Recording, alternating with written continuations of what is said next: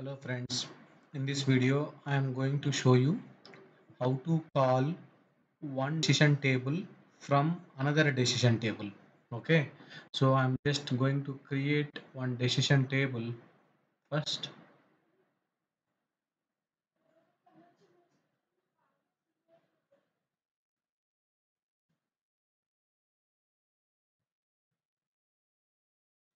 Okay, now there is no branch. I am as usually using my SBI class, SBI loan,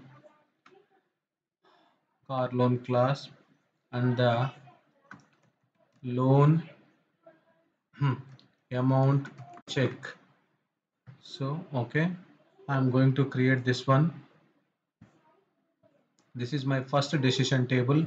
So here as usually loan amount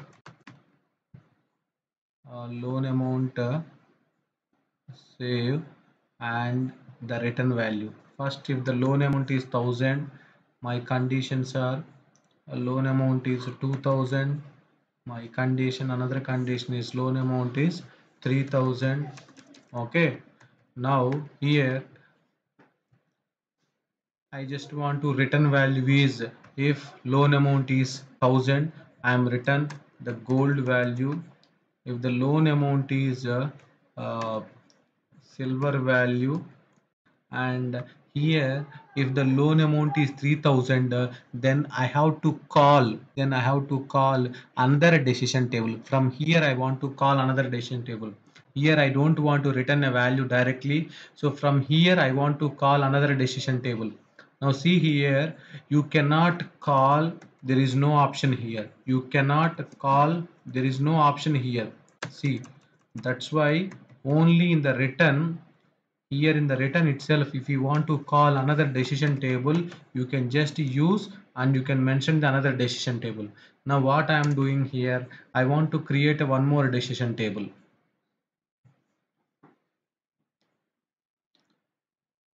Okay, now the name check, if the loan amount is, I'll show you SBI loan, and here again car loan, click on create and open. So here uh,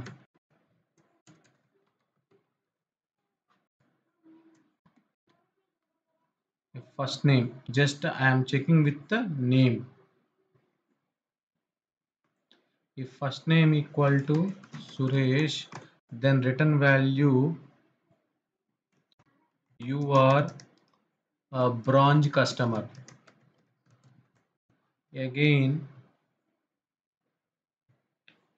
if first name equal to Ramesh, and again here you are a diamond customer. That's it. Or else you are normal customer. Okay, just click on save. Just click on save. Now now I am calling this decision table, from my decision table. Here I am using call name check. Call name check. Just click on save. Just click on save.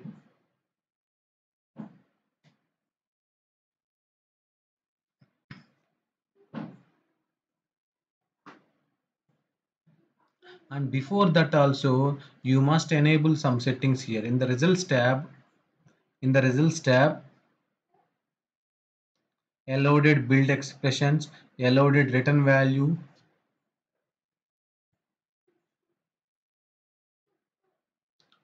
So you must enable this allowed build expression and allowed return values. All these things should be checked. Now come back to here.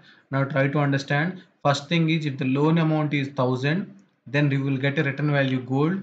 If the loan amount is 2000, you will get a return value 2000 silver. If the loan amount is 3000, now I am calling a one more decision table. Because I don't want to return a value directly when the loan amount is 3000. I have to do one more check. I have to do one more check. So again here call name check. So from here, from return value, from return option, I am calling one more decision table name check.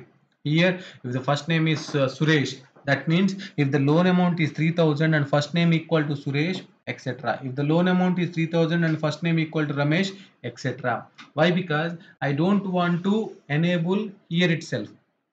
I don't want to enable here itself, because when the loan amount is 3000, then only I want to perform some additional checks in such a scenarios, and these calling from one decision table from another decision table will be useful. Now just run this one, actions, click on run. First loan amount is 1000, the return value is gold.